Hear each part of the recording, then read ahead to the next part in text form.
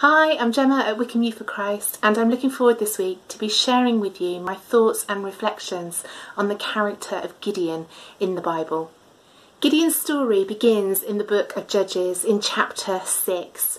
It's a time in history where God's people, the Israelites, seesawed from serving God and experiencing peace and prosperity to a time of rebelling and serving other gods, resulting in hardship and defeat against their enemies.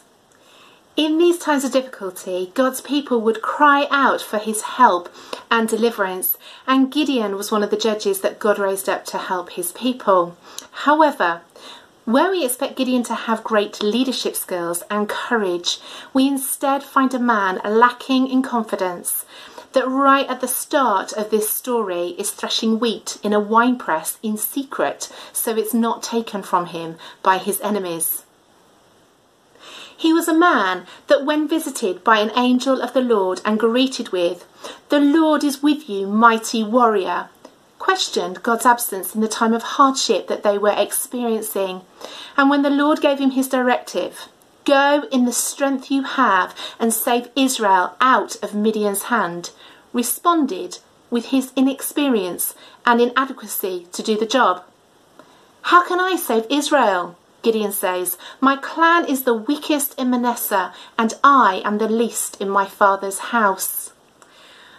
I can really relate to how Gideon was feeling. There have been many times over the last few months where I have felt that I didn't have the experience and training required to do all that God was calling me to do. And like Gideon, I have needed to know that the path I am walking is the right path.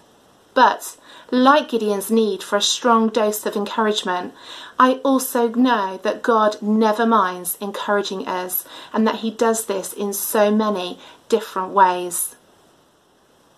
I wonder, how does the story of Gideon relate to you? What has God called you to do? And how are you feeling right now in response to that call? I just want to encourage you to spend some time thinking about those questions. You may find it helpful to journal your responses to help you consider and further understand what is it that God is calling you to do. Thanks for listening today.